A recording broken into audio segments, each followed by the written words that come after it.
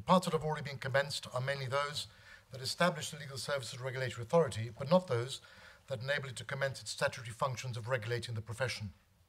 Currently, the SLRA is carrying out many regulatory functions as agent for the Registrar of the Supreme Court, who remains statutorily responsible.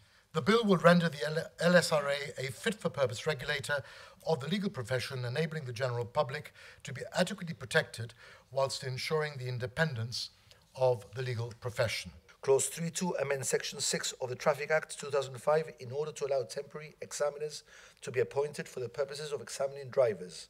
The DVLD experienced a backlog of appointments due to the pandemic, and should similar issues arise in the future, the licensing authority would, for example, be able to engage retired examiners on a short-term basis to deal with the workload. The new Clause 3.4 amends Section 65.2 of the Traffic Act 2005 to address the concerns raised by the Royal Gibraltar Police that a police officer has no legal power to require a person to provide a blood sample unless the police officer has first been advised by a medical practitioner that the condition of that person may be due to a drug. As the law currently stands, this requirement adds to the time and expense to process an individual. That is because a medical practitioner would need to conduct his own impairment test rather than rely on the RGP's preliminary drug tests.